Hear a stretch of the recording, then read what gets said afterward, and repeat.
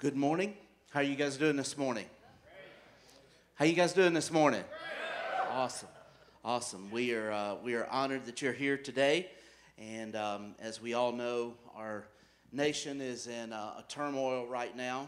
And I just want to take just a few moments and talk about that. I want to say welcome to everybody that's here, and also all of the people who are on live stream today. We say welcome to you.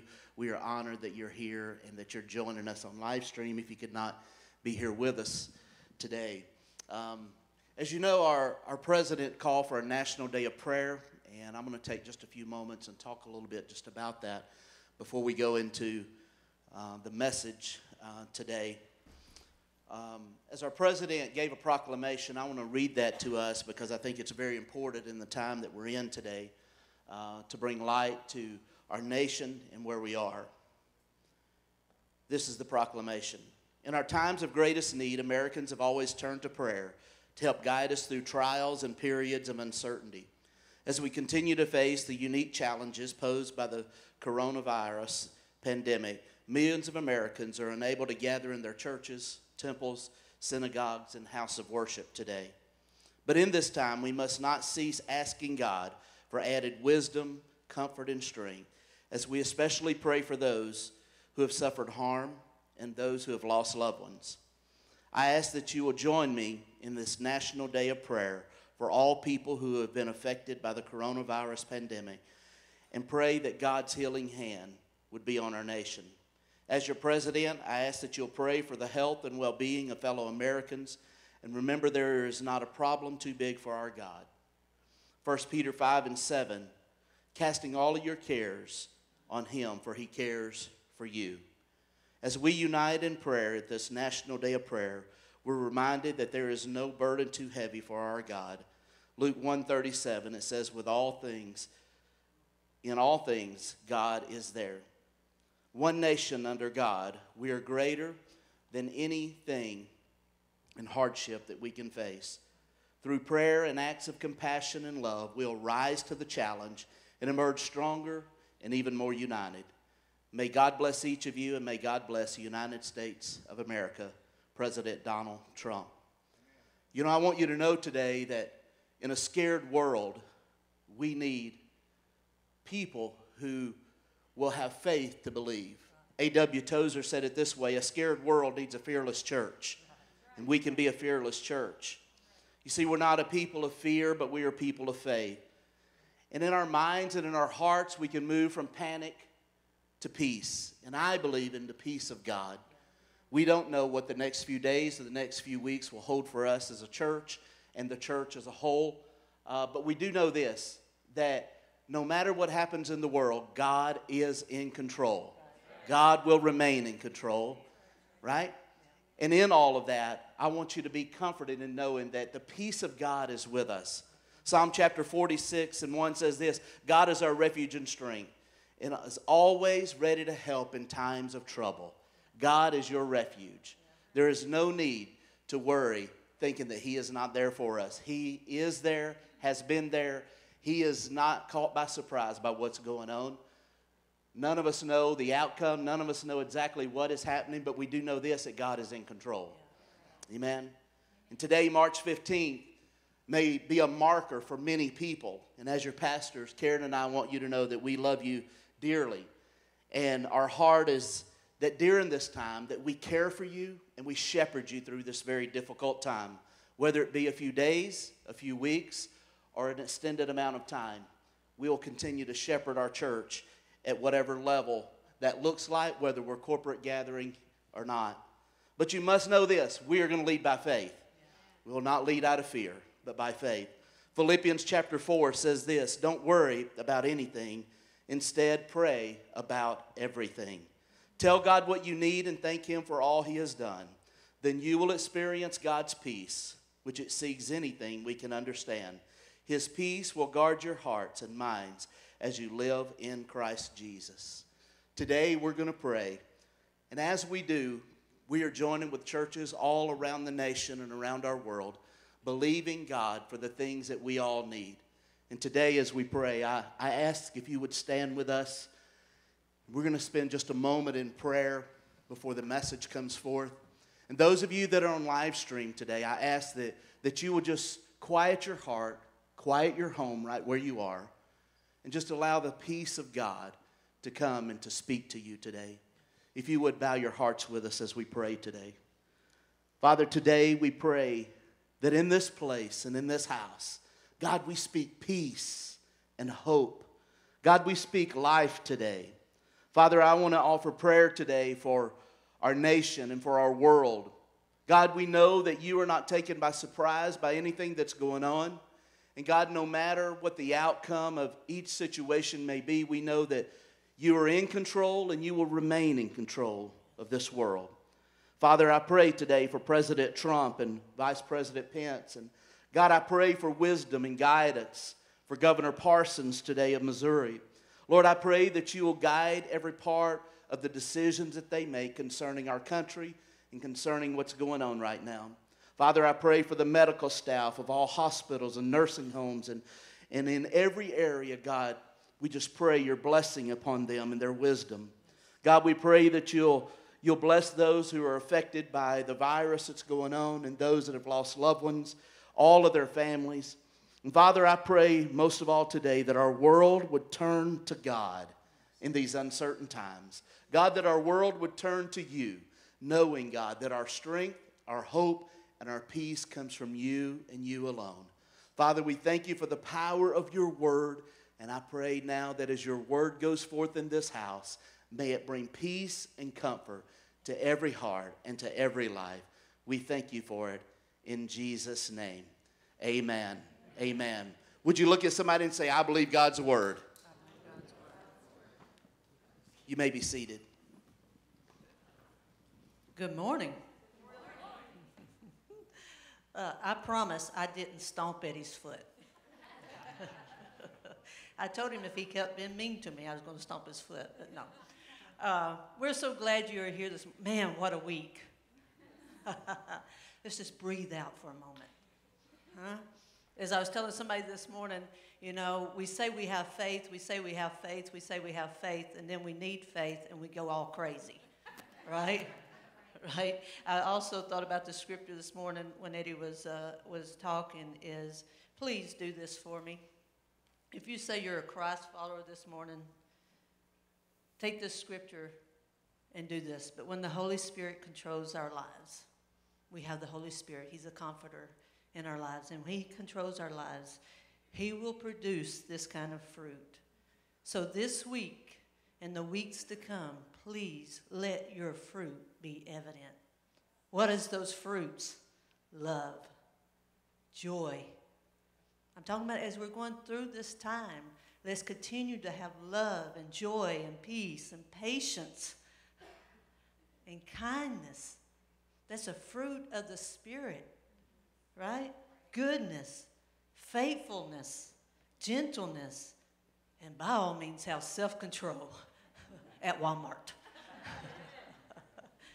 That's not even my message.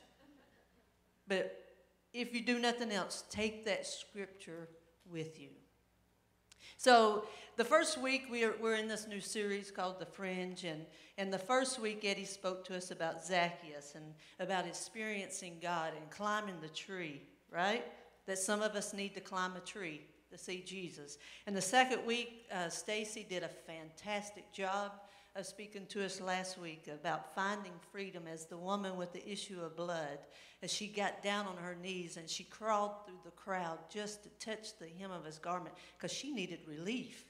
She'd had 12 years of misery, and so some of us need to push through the crowd.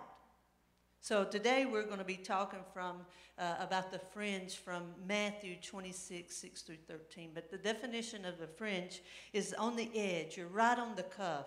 You're borderline. Every one of us are on the fringe of making our next step in walking with God. Our next step walking with God. So let's turn to Matthew 26, 6 through 13. It says, now when Jesus was at Bethany in the house of Simon the leper, a woman came up to him with an alabaster flask of very expensive ointment, and she poured it on his head as he reclined at the table. And when the disciples saw it, they were indignant. They saying, "Why this waste? For this could have been sold for a large sum and given to the poor." But Jesus, he was aware of this and said, "Why do you trouble this woman? For she has done a beautiful thing to me." Now, mind you, he's got oil on top of his head as he's saying this, right? "For you will always have the poor with you, but you're not always going to have me. And in pouring this ointment on my body, she has done it to prepare me for burial. Truly, I say unto you, wherever this gospel is proclaimed in the whole world, what she has done will also be told in memory of her." Here we are 2,000 plus years later, and who we're talking about. Her name is Mary. So let me set up the scene for you a little bit. It's the Passover, which means that is the Israelites. They're remembering God bringing them out of the wilderness. You remember when they spent 40 years in the wilderness? So this is a celebration that they do. Israel is 263 miles from north to south. It's only 71 miles wide. Not very big. So here they are, and they say at this time in Jerusalem, the population grows 5 times. Okay, bear with me just for a moment. I'm going somewhere. Okay? The population grows 5 times more. And they begin to prepare for the Passover a month ahead. They begin to tell their kids in the synagogues, in the classroom, what all the Passover is about. So much so that any guy that is 15 years or older has to travel to Jerusalem to be there for this. They whitewash the gravestones so that nobody will defile themselves against the grave on accident. It's a big deal. So here we are in Bethany, right? And it's just a few days that this is going to happen. But just a few days before, they were at Simon's house. Jesus rode in, and we always hear about this at Easter. Jesus rode in on a donkey. Remember, there was a crowd. There was a huge crowd, and they're throwing out their garments, and they're crying Psalms 118. They're crying, "Hosanna, Hosanna, Hosanna. Blessed is he who comes in the name of the Lord," as he's riding through. So I'm a visual learner, so I can just imagine what's happening here. In the crowd as he's riding through on that donkey. Could there have been people in that crowd that he had done miracles for? Lazarus had just freshly been raised from the dead. He was fresh out of the tomb. Just happened the day before. As he's riding, picture yourself, as he's riding on this donkey, and he looks over and he sees Lazarus. He looks over and sees Simon, the former leper, that is now hosting him, that's going to be hosting him in his home.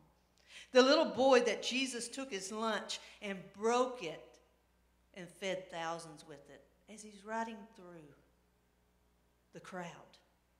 Maybe he's seen the deaf and the mute man that now can hear and now can speak. Maybe he saw the paralyzed man that had been lowered down through the roof that now can walk, right? Maybe he's seen Peter's mother-in-law there. She had been healed from sickness. Maybe he's seen blind Bartimaeus that now has sight and actually can see him riding in. Maybe he's seen the widow and her only son that Jesus had raised him from his deathbed. Picture with me. He's looking over the crowd. Maybe he's seen the woman that Stacy talked about last week that touched his hem of his garment and had been healed from a bleeding disease. Maybe he looked in the crowd as he's riding through and seen the adulterous woman that he has saved from a death of stoning. So here we are, we're leading through this, and now we're at Simon the leper's house. So who's in the house? Simon the leper. Now he had been healed of leprosy, He had been healed of this disease because lepers could not host people in their homes. So he had been healed of this disease, but the name still followed him. You ever feel like that God's forgave you of your sins, but you still got some names following you from your past? I have. Maybe you've had the past of addiction, but you still have Karen, the former addicted, right? Karen, the former molested. We still carry some of these things from our past. But here's Simon. He's healed. He's had a miracle done for him. There's Lazarus there. There's Mary there. There's Judas there. And there's disciples. Can I tell you, your past is not your future. Not if you get Jesus involved. Right. Get Jesus involved. It changes everything for you.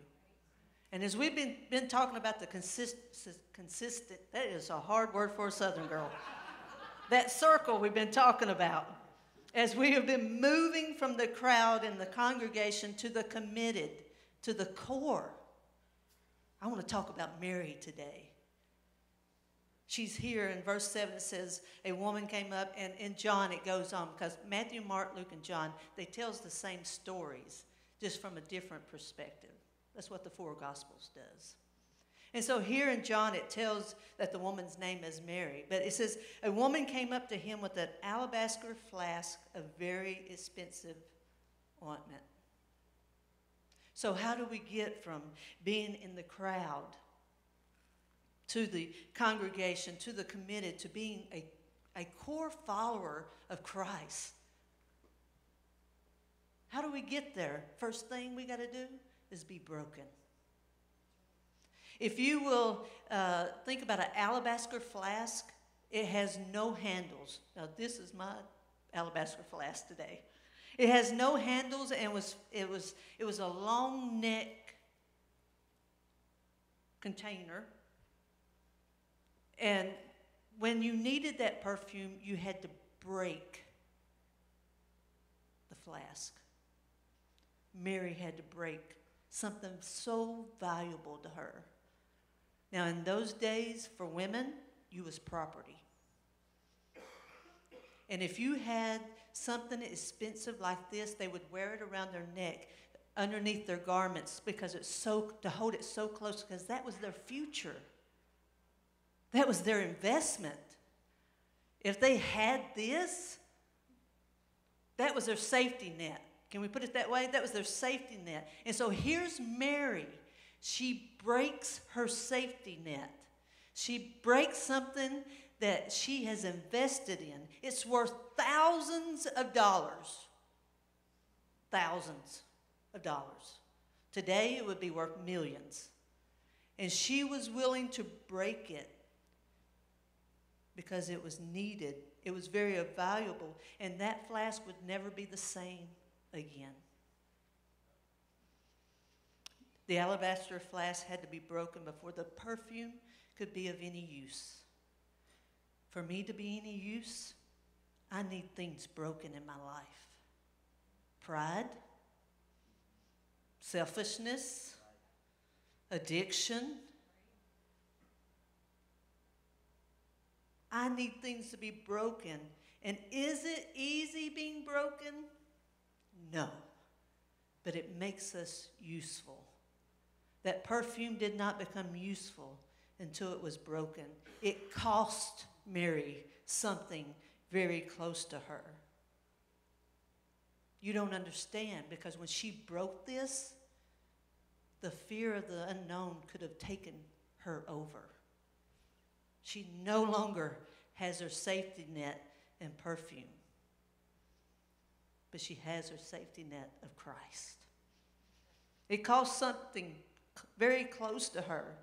And so as I told the story a while ago of Jesus riding through the crowd, and now we're at Simon the leper's house, I want to talk to us today about miracles and about moments. Can I tell you, we need to long for more moments with Him more than wanting miracles from Him. I'm going to say it again. We must, to get to the core of being a Christ follower. There's chaos in the world today, but we have a hope that when we can have peace that passes all understanding, a calm, right? That we must long more for moments with him, more than wanting miracles from him. What we have is backwards. Some of us instead we long for more miracles from him. We want a miracle. We need a coronavirus miracle today. We want a miracle. But can I tell you, we must long for more moments with him. We must long for more moments with him. Here's what miracles from him do for you. You do not have to know him intimately to receive a miracle. A lot of people in the crowd didn't know him intimately, but they still was able to receive a miracle. But moments with him, you must know him intimately. And intimately and personally. Miracles from him will take you from place to place. If you think about the crowds in the Bible, they went from place to place to place trying to get a miracle from him. That gave them hype. But moments with him, it places you with him. And it gives you spiritual depth. Miracles over time, we forget what he did for us. Need me to prove it? This morning, the miracle of breath in your body. By this afternoon, we are running for toilet paper. Right? We forget about the miracles he's done for us. But moments, it reminds us of his great love for us daily. Miracles from him ends here on earth. Moments with him continue on through eternity. Miracles happen publicly. Moments happen privately. So we got to pour out. Be willing to be broken. The second thing is to pour out. Verse 7, and she poured it on his head as he reclined at the table. She did not care who was around. Can I tell you, chaos was still going on around her. There was still a lot of things happening. I don't know if you realize this or not, but in 2 days, the one that she's pouring the oil on, he's going to be crucified.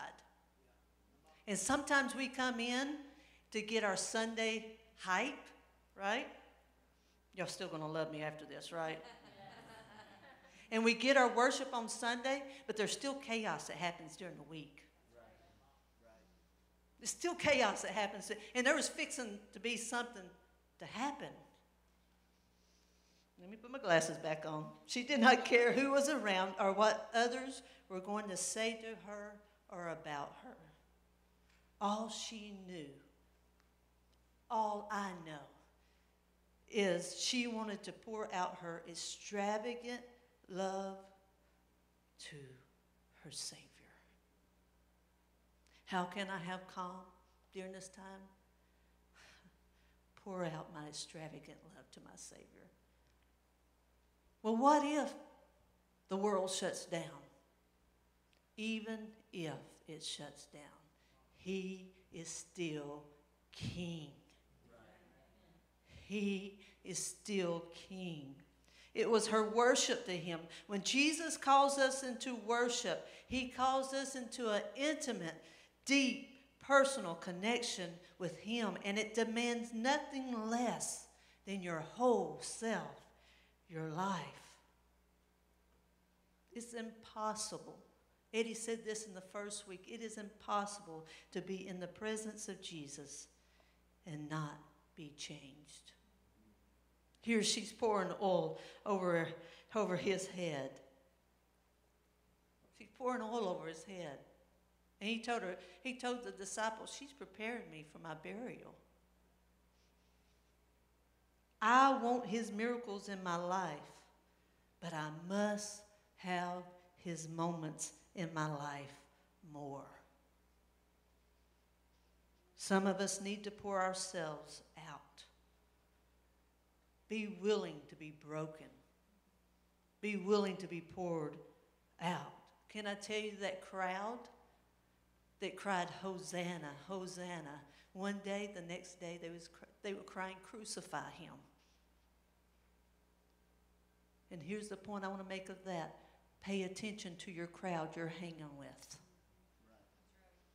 They will cause you to do things that you never thought you would do. Some of us are pouting more over what we feel God has not done for us. Some of us are pouting over what we feel God has not done for us, more than pouring out our love for him because of what he has done for us. God saved me. He's delivered me. And I am going to pour out my love for him. Do you realize that right here in a couple of days, the greatest miracle of all time was fixing to become a reality? John 3:16.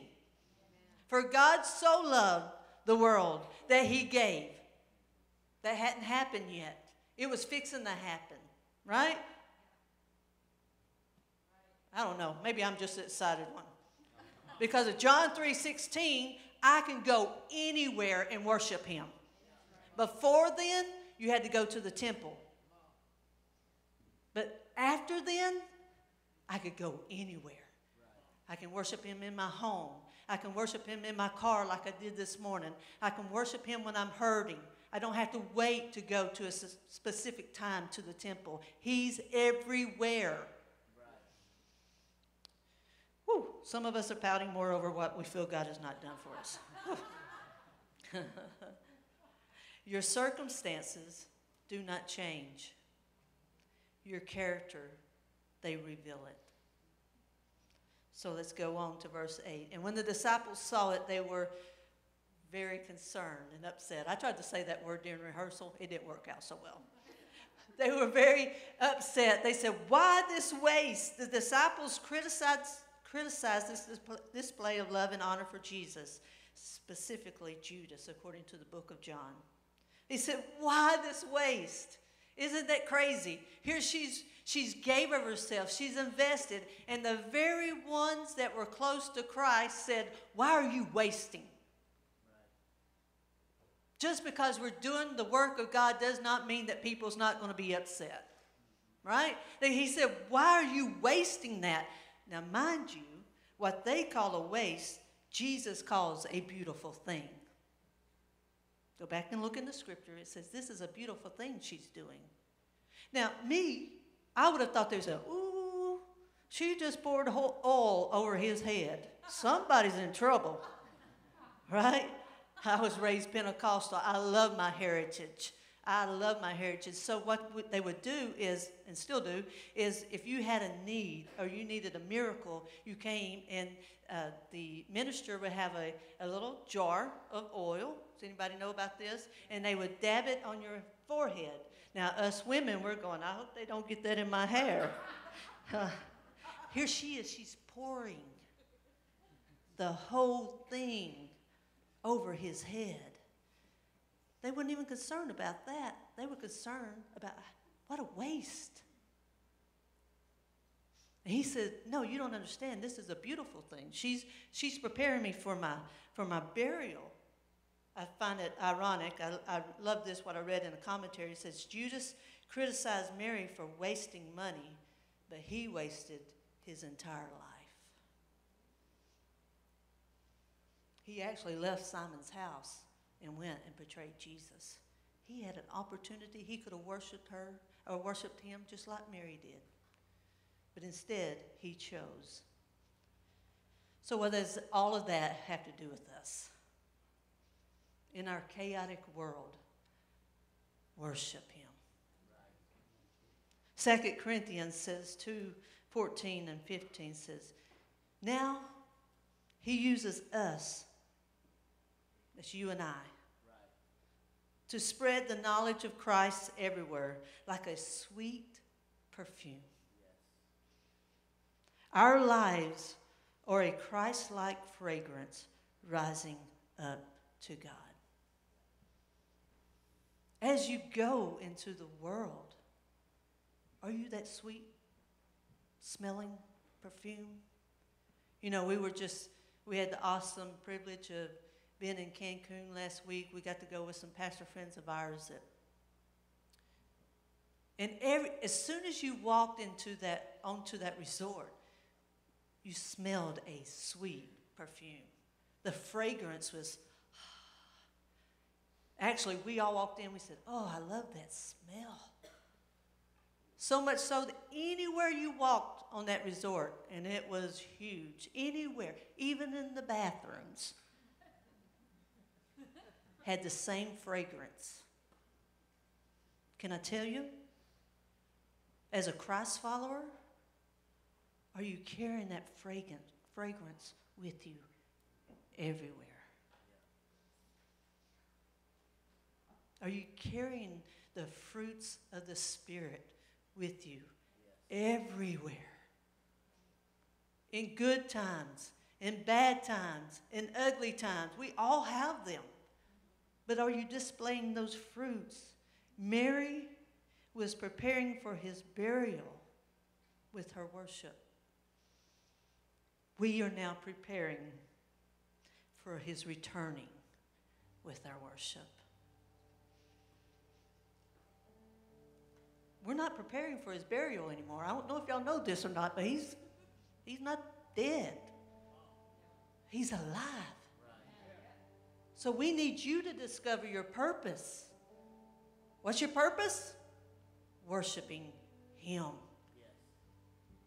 In 2017, Eddie and I were able to go to Mount St. Helens and Mount Rainier, and I just so happened to come across this in my journal the other day, and here's what I wrote.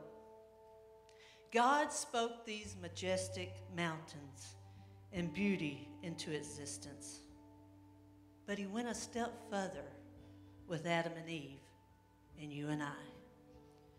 He created Adam and Eve into existence with his very own hands. And with the very same breath that he spoke these mountains into existence, he then blew into Adam and Eve's lungs. That breath that is so powerful, enough that is able to speak mountains into existence, is also gentle enough to breathe life into you and I. And you think you have no purpose? I love what Lisa Singh says. She said, God does not create anything insignificant, inferior, or without a purpose. Life is more than just passing through to get to a better place. I'm not just passing through life to get from Monday to Saturday. Even though that will be the end result, we have to believe that life is so much more, and that the reason we were put on earth is not just to do the time, not just to come to church, or just to buy time, but to accomplish something with our life in the time we have been given. You were created on purpose. Can I tell you, you're not an accident. Some of you may have been told all your life you're an accident. I think I read somewhere on Facebook the other day where somebody was in a store and a dad couldn't buy but half of what he wanted to in alcohol, and he turned to his little son and says, I hate you sometimes. He's not an accident.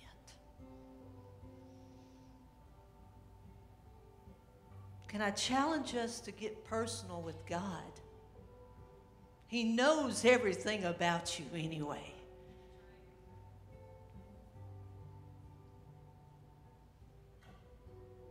One of the things that when I realized that I was going to be speaking, and Can I tell you, this message has been on my heart for a year, and God knew the time. God knew the time. And so I asked Rick, our worship leader today, and I asked him, I said, listen, during my message, could you come up and sing this song for me? Because I want it to be. Maybe some of you walked in here differently, but I want you to leave differently as well. I want you to lay everything aside. The world's going to be out there when you get there, okay? I want you to lay everything aside, and I want this to become your prayer as they lead us into this song. Would you stand with me this morning?